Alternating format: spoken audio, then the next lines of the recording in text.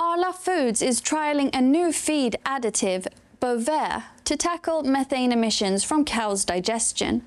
The initiative, involving 30 farms and partnerships with Morrisons, Aldi and Tesco, aims to cut emissions by around 27%. However, concerns have been raised about the long-term effectiveness and potential impacts on animal health.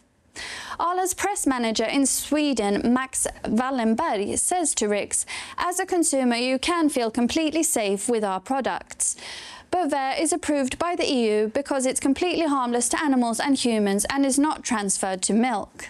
It is currently used in over 25 countries, including in Sweden, where several other dairy companies give Bovaer to the cows. I understand that you can get worried when you see things flicker by quickly on social media, but the concern is based on inaccuracies and false claims. Of course, we would never do anything that could harm animals or people." End quote. Riks Europe interviews Patrick Holden, a farming advisor to King Charles III and the founder of the Sustainable Food Trust. Holden is also a dairy farmer and cheesemaker with a herd of 90 cows in West Wales. I think the dairy cow has been treated as a scapegoat for the global climate change emissions problem. I don't think it was ever the dairy cow's fault. And I think that the climate change committees all over the world have identified cows as part of the problem in terms of climate change because of their methane emissions, when in fact, if they're grazed as they used to be grazed, in wild herds and also still are grazed in holistic grazing systems, the cow is not part of the problem. The cow is part of the solution.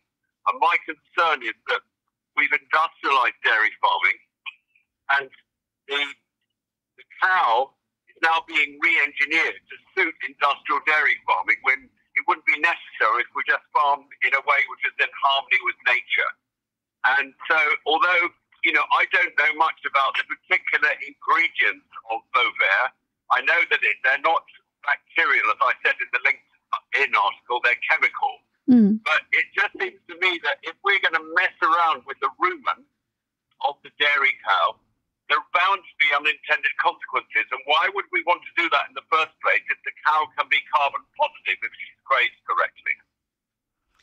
So how do you respond to those who blame social media for misinformation regarding Bovaer? And do you think it's correct that consumers choose to boycott and question this method?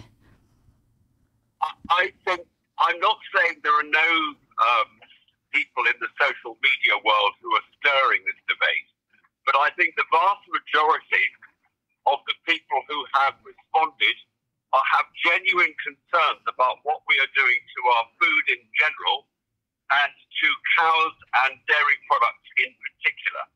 And I think they are right to be concerned. We should welcome their concerns, because unless we have the public asking tough questions about the way we farm, the farming community, of which I am part, are not going to be able to change their farming systems and make them less intensive.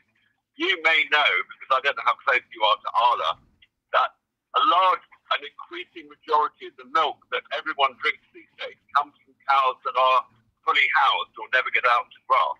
And for those herds, I'm sure, and many of those farmers are represented in Arla, maybe even a majority in terms of their influence, it's a very good news story if we can reduce their emissions. But I think that's treating the symptom, not the cause of the problem, which is the intensification of dairy farming. What do you think how should government policies evolve to better support sustainable farming practices? Well, if we can show that grazing systems, holistic and regenerative grazing systems, can be carbon negative, in other words, can sequester carbon on an ongoing basis, then governments and food companies, including Arla, should give a premium to grazing herds. And that way we would provide a financial incentive that for dairy herds that are part of the solution in climate terms. Because all the Bovaer, or however you pronounce it, is going to do is it's just going to reduce the emissions, methane emissions from the cows, and it may be that there are unintended consequences. I would be willing to bet that there will be. I don't know what they are. I'm not a chemist. But if you put nitrates and whatever the other thing is into the rumen of a cow, and you think there are no consequences apart from the reduction in methane emissions by a third, I would say probably you're hoping for the best, but I doubt that will be true.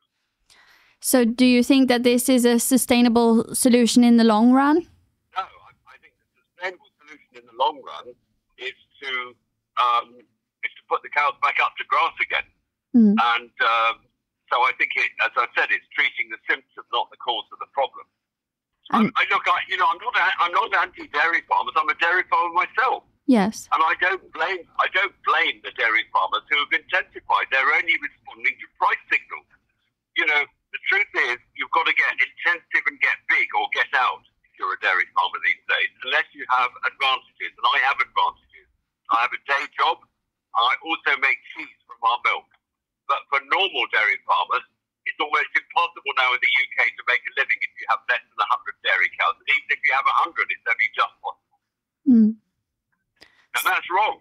Yeah. Because farmers deliver what economists call positive externalities. So that means they contribute towards reducing greenhouse gas emissions through grazing, to increasing biodiversity, and also social consequences, improve nutrient quality, and educating children.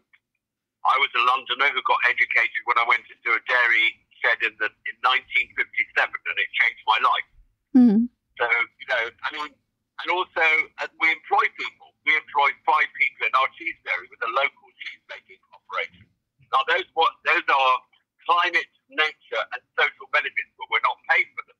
Now, if small family farms were paid for their climate, nature, and social benefits, then that would send economic signals that small-scale dairy farming is better for the planet, better for nature, better for public health. We don't have that situation. We have the opposite. The bigger you are, the more industrial you are, the more profit you will make. That's bad for society. I know there are dairy farmers in the Arla supply chain who agree with this. Yes. I know there are. I also know there are people who work for Arla who probably agree with this, but they cannot say so. I'm not anti-Arla. No. I have been to Denmark with Anne, who is a senior sustainability person in Arla, and she's a very good woman. So I'm not saying they're a bad company. I'm not saying that at all. I'm simply saying we need to rethink this. And because the UK is no longer within the EU, but you still have to use Bovaer, which is generally, I understand, an EU invention. Well, we don't have to use it. I mean, I wish we were still in the European Union. I voted Remain, but that's another point. The point is, Arla have chosen, and the dairy farmers in the UK have chosen to use Bovaer. But I think it's likely to have a negative consumer reaction. And I think that is not, it may be that there are some climate deniers in the social media world who are, I don't know if you have this phrase in Swedish, stoking the fire. But I don't think that's the primary reason why people are concerned. I think it's because more and more people are worried about the story behind their food they eat. And they don't want an industrial story where the cows are engineered to be climate friendly. It'd be better if they did it